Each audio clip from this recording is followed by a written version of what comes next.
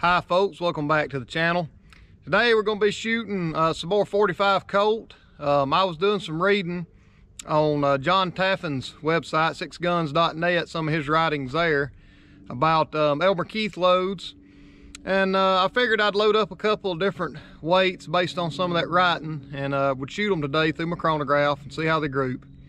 I still have yet to get my bench built and my proper rest, so to speak. So today I'm just going to be propping off the back corner of my truck bed here on that jacket, and we'll shoot it at 25 yards through my chronograph and we'll see how they do. The two loads I have are 18.5 grains of unique 2400 and 20 grains of unique 2400 per that writing. I've got a 255 grain Keith cast bullet, semi-wad cutter for the bullet, and the primers are just Federal. I think they are 150 large pistol primers. They're not matched, they're not Magnum, they're just regular old large pistol primers. So let's shoot them and see how they do, and we'll take a look at the groupings and the chrono numbers.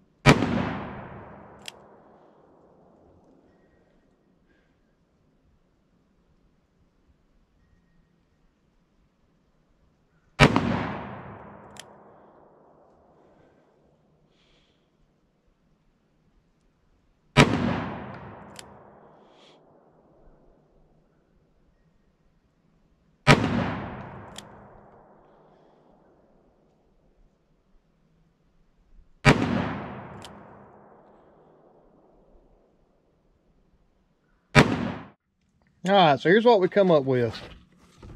So I don't know how I got them spaced out down here away from that rest of that grouping. That's just my shooting.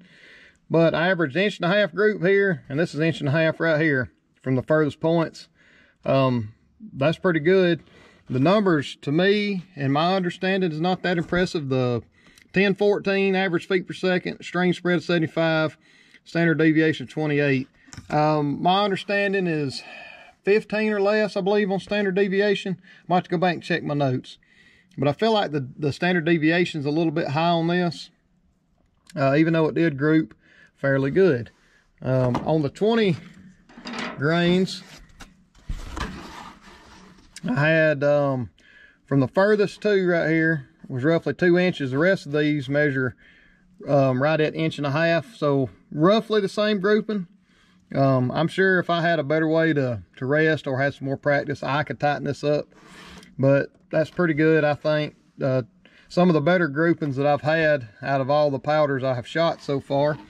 The standard deviation did go down 5, it went to 23, string spread went down to 68, and the average feet per second is at 1104. So what I may do is I may load up some a 1/2 grain, 20.5, and some at 21, and see what it does as far as these numbers here and if the groupings change.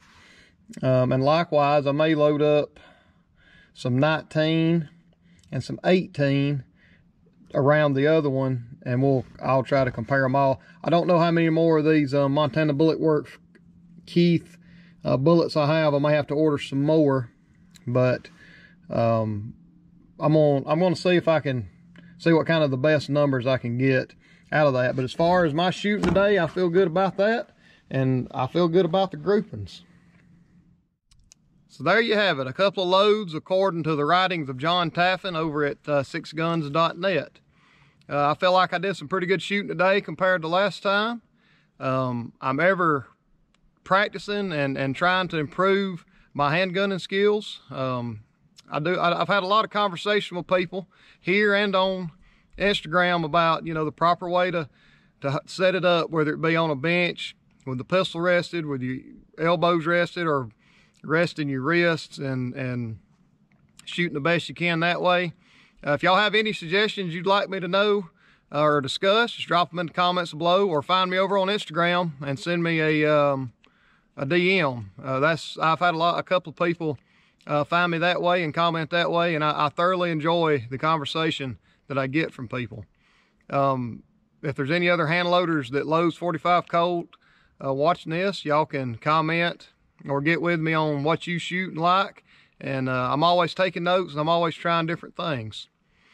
Going forward, I'm fixed to get into the bullet casting. So I got some stuff coming from Brownells on that. They got some stuff come back in stock, and I picked up a few things this week. So maybe going forward, I'll get to cast a few bullets, and we'll see how they stack up over some of these loads as we have last time. Again, if this is your first time to my channel, I'd ask that you like and subscribe to me.